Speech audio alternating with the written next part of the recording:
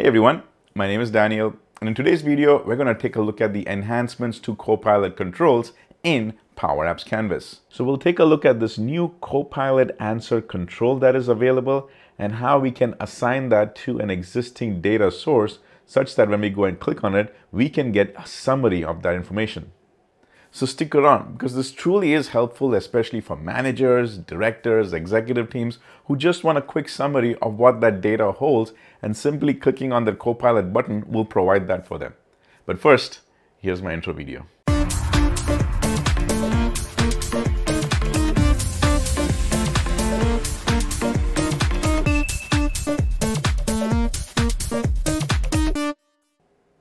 So let's get started.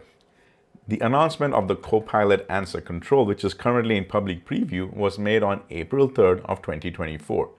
And it is important for me to point out that currently this functionality will only support Dataverse tables, which means you can't go ahead and use other data sources such as SharePoint or Excel spreadsheet.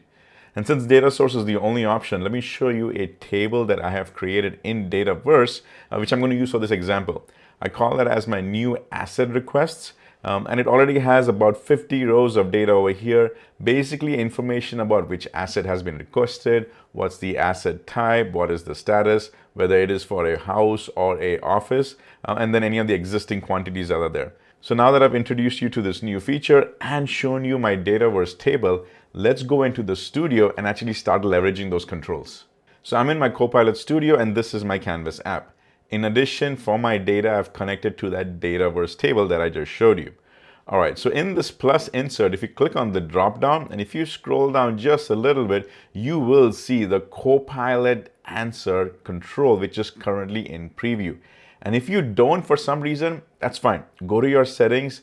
In your settings, you basically go to your support, click on edit, and on the edit under the authoring version, try to select the most recent one that you have, because you may have something that is recommended. Go to the most recent one that is available to you in your tenant, and the moment you go ahead and select it, save it, and after you go back into the studio, you will see this exact same option that I'm seeing over here.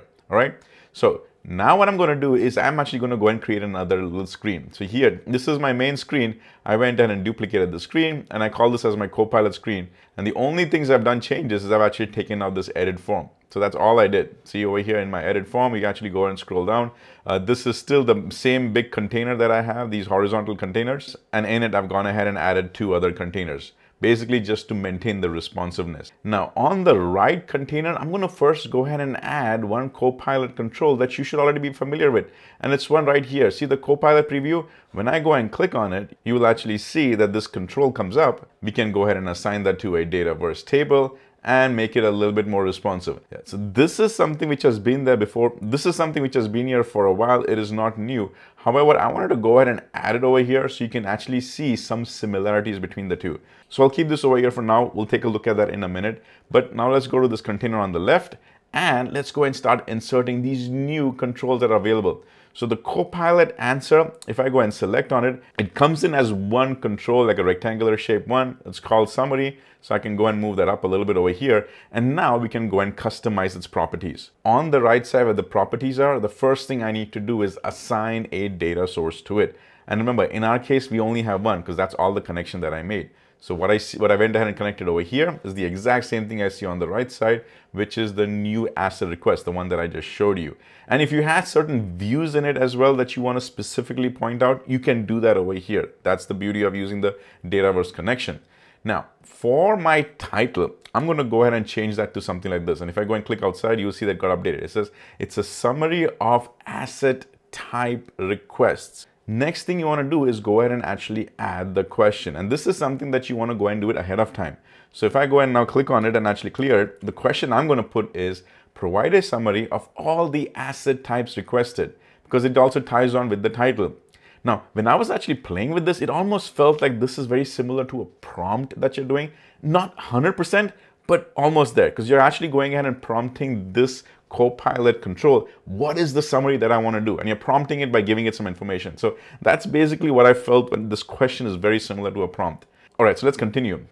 In the show answer, there are two options. You can either go and do it immediately or after sending, basically after sending this question. And then all of these other ones are properties that you're familiar with. There is either you want to go and put it just as a display, or you want to go and do as an edit. Edit means when you actually go and click on it, something happens in the on select. So we want to leave that as the edit. The advanced section has a whole bunch of other properties that you're already familiar with. Things about what the height should be, if it's visible, width, X, Y. Like we will actually be able to use all of that. In fact, I'm going to use the Y one for just a second. But the point I wanted to make is this whole part is not new. You're already familiar with it. And I'm glad that it was even provided for the Copilot control. All right, so I've gone and created the summary of asset type request Copilot.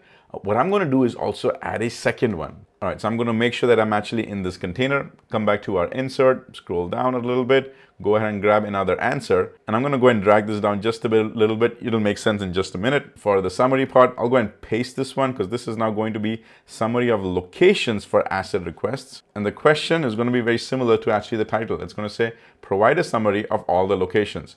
And everything else looks good, so I won't go ahead and change it. Now what I'm going to do is go and click on save. The saving is complete. Let's go and test it. So the first one is summary of asset type requests. And these asset types, just so you understand what it is right over here. See, the asset types is the laptop, table, monitors. I've got a bunch of these. So now when I'm asking for a summary, if I just go and click on it, it is going to give me a summary of all the asset types that are in that table. So right now it is going ahead and generating this output, and here's the summary it gives. It's like some of the asset types requested are keyboard with 10 requests, laptop with 10 requests, and monitor with 10 requests.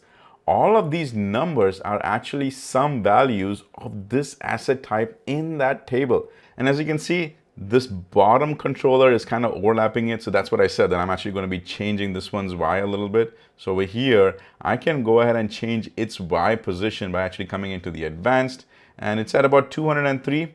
Let me just go and bump it up to say 250 just to give us enough measure. But that's basically all it was, is that even these Copilot controls have the same advanced properties as we have for any other control. So that part is not new. All right, so since I've got this one clicked over here, let's go and actually set it up as well. So its data source is also going to be the exact same one, is a new asset request.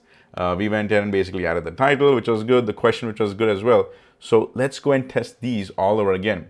It's good practice that I'll go and save it. So let me just go and finish that off first. Good. Let's go and click on play. And now let me click on this one again, the summary of asset type requests.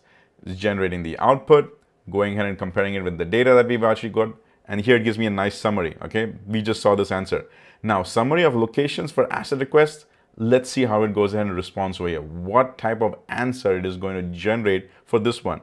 And it's actually making a lot of sense because it's very similar to the one on the top. The one on the top was giving us a summary of all the assets. Over here is the summary of all the requests, giving us a number count. So some of the locations are home with 25 records and office with 25 records. And it makes sense because there's only 2 of them, and I have a total of this 10 plus 40, which is 50. So that's why this 25 makes sense. It's just a quick way for me also to verify, yeah, that these answers also are legitimate and pretty accurate. But hopefully you understand the beauty of this Copilot answer, because it's for a very specific question, and you go ahead and give it that prompt so that when the user comes in, they click on it and they get an immediate answer to that. Other thing which I didn't show over here is that instead of you clicking one at a time, you can go and click them at the same time. So I'll just show that to you just as a demo. I'll go back in. I can go and click both of them, and so it'll start generating the output together. And it actually does that at the same time. So it's not that only one can run at a time. No, you can click on both of them and both of them run, and they give you that output over here. Now, even after creating the Copilot answer controls, I want to also show you how this Copilot will be helpful. For example, the one over here on the answer one, we said summary of asset type requests. But if I want to ask exactly what my new asset type requests are, I simply go and click on it, and it'll go ahead and populate that section, and I then go and click on enter, and now it is actually going and asking that question. And there you go. This details that we get from this Copilot that we have a conversation with is in addition to this Copilot answer control. So it might be helpful for you to actually add both of them. You can actually go ahead and use these ones, which just give you that quick summary, but based on the answer you've gotten over here, if the user wants some more details, well, you can go and get that from this Copilot over here, just by using natural language and communicating it. And it's pretty neat because you've got already some examples. So when I noticed this analyze was very similar to the summary. But the ask, now the ask is very similar to us users actually having that conversation. So it was very important that I actually showed you what was the distinction between the two and how both of them work together. So I'm going to summarize this video into 3 parts. First of all, the Copilot Answer control feature is currently in preview. Preview means test, play, get yourself familiar with it. Just don't go production with it for now. Second, this is a summary. So when you go ahead and assign that to a Dataverse table, it gives you a summary of a very specific question that you're asking for. But then that leads me to the third part, is that the existing Copilot, where you actually have a conversation, that also works over there.